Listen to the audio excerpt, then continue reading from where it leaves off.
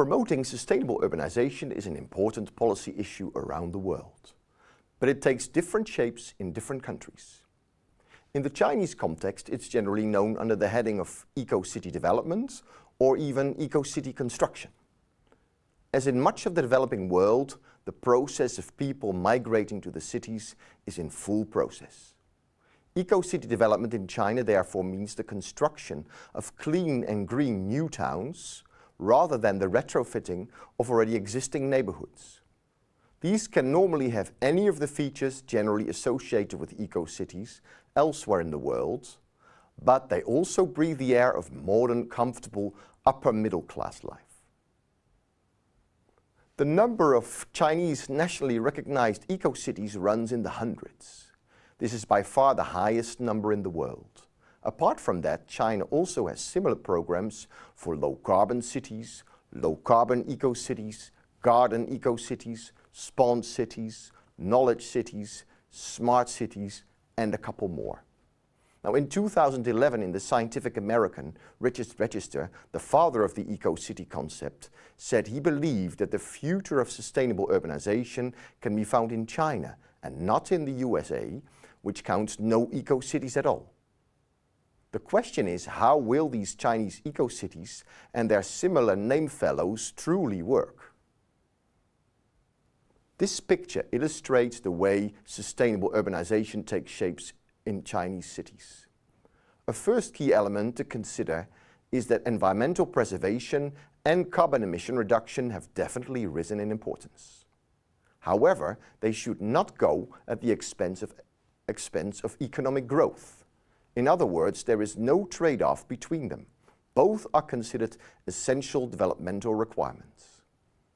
This implies a strong belief in ecological modernization, more value added, generated at lower consumption of resources and less harmful emissions. Sustainable development in China involves a drive for production and consumption practices in which green, clean, smart and high technologies take the lead. In the more prosperous and successful cities on China's east coast, for example, polluting manufacturers move out of the cities into the inlands, where labor costs are much lower.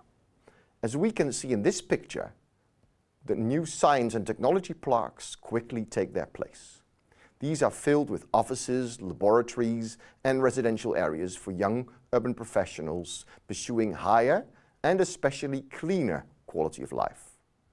Dirt out, clean in. A second aspect of sustainable urbanization in China is that ambitions are high and the scale of these changes is massive.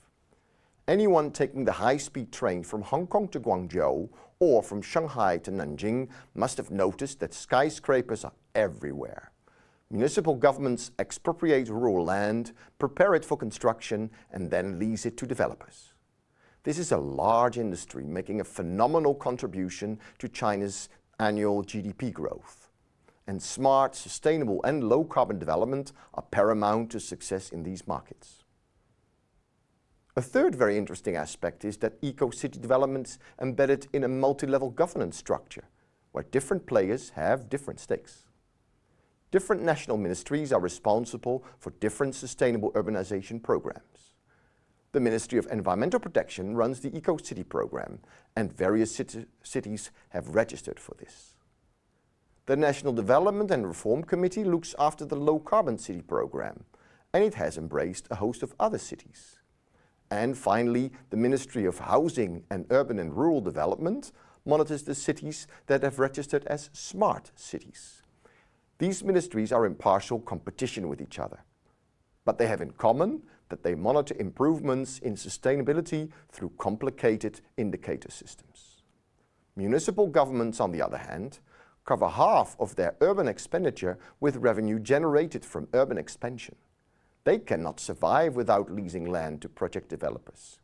And then finally, developers, some of them public-owned and many of them super large, have an interest in promoting green neighborhoods for high-income groups. They brand their residential projects as eco and their industrial ones as high-tech. High-quality subway systems and high-tech gadgets demonstrating eco-friendliness tend to be part and parcel of the packages agreed between governments and developers.